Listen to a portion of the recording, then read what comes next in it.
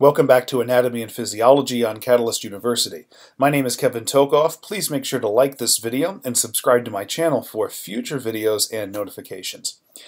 This is the third video in a short series that I'm doing over the brief history of lipids and how we initially thought that they were the causes of coronary artery disease, cardiovascular diseases of all kinds. And over time, we've kind of seen that cholesterol and saturated fat really are not the culprits in those. Really what the culprit is sugar. And in the previous video, which was part 2, we discussed a lot of mechanisms about how sugar intake, especially when it's high levels of added sugar intake in the diet, lead to chronic insulin elevation, and that leads to a whole host of problems. So if you want more detail on that, please go back and watch that video. In this video, we're really just going to focus on how this leads to atherosclerosis. So I've got a schematic over here. You can actually follow along on this. I'll be talking a lot about these. But before we do that, I want to do a brief review of some of the things that chronic insulin elevation will cause. Remember, chronic sugar intake, so very high sugar intake, well above what the body actually needs, leads to elevated insulin production by the pancreas. And that insulin production, when it's elevated chronically, creates a whole host of problems. LDL, this is normal LDL, is supposed to be larger and it's supposed to be low density. However, when you have chronic insulin elevation, what we actually see is there's a lot more small, dense LDLs. Okay, small, dense. These small, dense LDLs are abnormal. Number one, they have increased susceptibility to oxidation by free radicals. That's our reactive oxidative species, or ROS. Okay. The other problem with small dense LDLs is, unlike the normal LDLs, which are too large, these smaller ones can easily fit through the gaps between endothelial cells that line a blood vessel. And so, along with the reactive oxidative species, the small dense LDLs can end up inside the extracellular matrix of a blood vessel. And this is going to kind of lead us to where we see atherosclerosis. Now, how does atherosclerosis occur? Well, it can occur through multiple mechanisms, but generally we have chronic damage to the endothelial cell lining. This is caused by inflammation, and of course I mentioned in the previous video that inflammation is majorly caused by chronic sugar intake. Having a really high sugar intake for a long period of time gives you a high amount of inflammation that can damage these endothelial cells that line the blood vessel. And so when you damage those cells, that can actually abnormally increase the size of the diameter of the gap between them. Okay? So small, dense LDLs will have an even easier time getting through those. Okay? And those LDLs, small dense ones, they move into the extracellular matrix, which in this picture is down here in the white region. Remember, the extracellular matrix is deep to the blood vessel lining. Okay? Also remember, as I showed on the previous slide right here, if free radicals are present, those are our reactive oxidative species, that LDL is oxidized into the oxidized LDL, which we abbreviate LDL-OX. And that's one form of modified LDL. So let's look at this picture right here. We've got circulating LDL. There's some things here that we're not really as concerned about.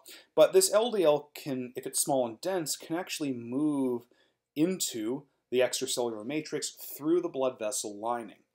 And in here, those free radicals are going to modify that LDL into modified LDL, which we're going to call here oxidized LDL, because if you have those free radicals, remember, the small dense LDLs are susceptible to oxidation. But this process, this is a misconception that most people have, actually is going to occur in the extracellular matrix, not so much in the blood vessel lumen. Okay? So we have this modified LDL accumulation. Now, here's what's going to happen. The macrophages that are present in this area, remember, macrophages are modified differentiated monocytes that take up residence in tissues like the matrix here.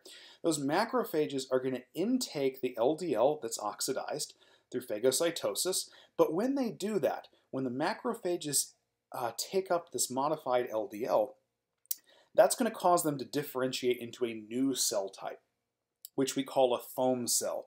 The reason they're called foam cells has to do with the fact that when you look at them under a microscope, they kind of look bubbly and foamy. That's where they actually get their name. It has nothing to do with any kind of physiological foam. Okay, so when macrophages uptake this oxidized LDL, that causes them to differentiate into a foam cell. Now, foam cells can do three things. One, they can initiate an inflammatory response, which is not what you really want in this case. You don't want inflammation in this area because it's going to lead to bad things, but that's just what happens. The other two things that happens are, number two, they burst, which means they undergo necrosis, so they basically explode, or number three, they undergo apoptosis. Okay. In any case, what happens when the cell dies and there goes apoptosis, all of the lipids that were contained in the LDL when it was oxidized, all those lipids end up kind of getting dumped into this area up here that's kind of on the other side of the blood vessel lining. So it's not in the lumen, it's still in the matrix, but the lipids kind of accumulate right here on the edge of the endothelial cells. Okay? And that's because the foam cells die. Right? So in either case, the excess oxidized lipids accumulate. They accumulate in this area just deep to the blood vessel lining, and down here we see it progressed a lot more. And it forms what's called a lipid-rich necrotic core. Now the reason it's called this is because, first of all, it obviously has a lot of lipids. Those lipids are from the foam cells. Remember, the macrophages basically consumed the oxidized LDL, which had a lot of lipids in it. And then when they differentiate into foam cells, they die and basically release everything that was in them, which include all those lipids. The reason it has the name necrotic core is because, of course, the foam cells died. And so basically in the matrix right here, you have this giant lipid deposit called the lipid-rich necrotic core. The reason they accumulate like this is because of the hydrophobic effect. Remember, lipids are hydrophobic. They don't like to be around water. So all the lipids are going to kind of accumulate together. And that's what leads to this. Now notice what's happening here. So notice that this lining is no longer flat. What we have here is this kind of protrusion into the lumen of the blood vessel because this giant lipid-rich necrotic core is basically taking up space. Then what's going to happen over time is cells called fibroblasts, which are just cells that occupy the matrix and deposit proteins. They're actually going to deposit that collagen, one of the proteins, around the necrotic core. So you see here, these little lines are supposed to be collagen. You can see them interspersed around some abnormally located smooth muscle cells, but the collagen is designed to seal off the lipid-rich necrotic core. Now, this poses a problem for two reasons. One, obviously, if you look at the blood vessel lining now, it's now protruding into the lumen of the blood vessel. That increases vascular resistance. So that means blood flow through this blood vessel, whatever it happens to be, is diminished. Because remember, if you decrease the diameter of a blood vessel, it has less blood flow through it and increases the pressure. Okay? That's a problem, especially if it's in the heart, particularly the coronary arteries. And so if you have a diminished diameter of that blood vessel, that artery, there's going to be less blood flow to that area, and that can cause a heart attack. In fact, there's one artery in particular, has two names that you'll see. One of them is called the anterior interventricular artery, but the other name for it that some sources will use is the left anterior descending artery. And that artery is very important because that is the artery that is supplying the left ventricle of the heart. If you haven't done a lot with heart physiology, know that the left ventricle is the strongest muscle in the heart. Okay? It has to be strong because it's pumping blood to all of the tissues of your body. It's pumping it down to your abdomen, to your legs, to your arms, everywhere basically. Okay? So it has to be strong. If you have this process going on inside that artery, this diminished diameter of that artery is going to increase the resistance. It's going to decrease the blood flow to that area of the heart, and it's going to cause ischemia. You're going to have diminished oxygen delivery to that area, diminished glucose delivery, and that is very bad. And so if your left ventricle can't pump blood to the rest of your body, you're actually kind of screwed. And that's why this particular occlusion has a lot higher mortality rate than do the other arteries of the heart. Okay, not saying that those aren't bad, but this one's a lot worse. So little aside there, but hopefully it gave you some clinical applications of this. Now this process can occur anywhere in the body. Okay, it's of course deadly if it occurs in the heart. However, there's another thing that can happen in this area where you have this lipid-rich necrotic core. In this region, the blood vessel lining is very susceptible to initiating a thrombosis. So a thrombosis is basically a blood clot, but that blood clot is attached to the vessel wall. Okay? You may have heard of this term called deep vein thrombosis. This is basically a thrombosis, or a blood clot, in other words, that forms in your lower legs that tends to form when you have a lot of chronic inactivity.